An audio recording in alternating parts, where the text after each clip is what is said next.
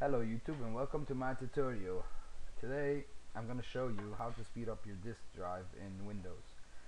So the thing is that the hard disk drive, it doesn't work so fast sometimes, and Windows has to work a little bit hard to get to it, but there is a feature that you can enable and it helps out that your hard disk drive should work faster than it's working at the moment. Now most laptops come configured already like with this feature enabled, but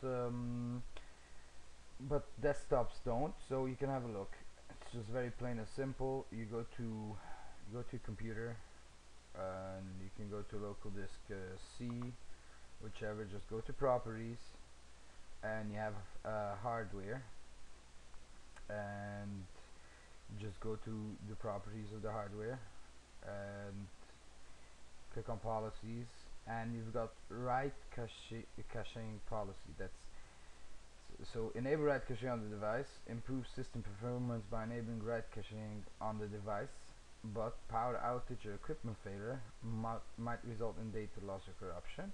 You can either enable it or turn it off, so it's up to you.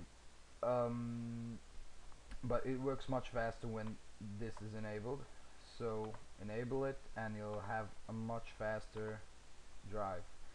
So please, if you like my videos, please subscribe to my channel, and if you have any comments, please leave them. I really appreciate your feedback. Thank you.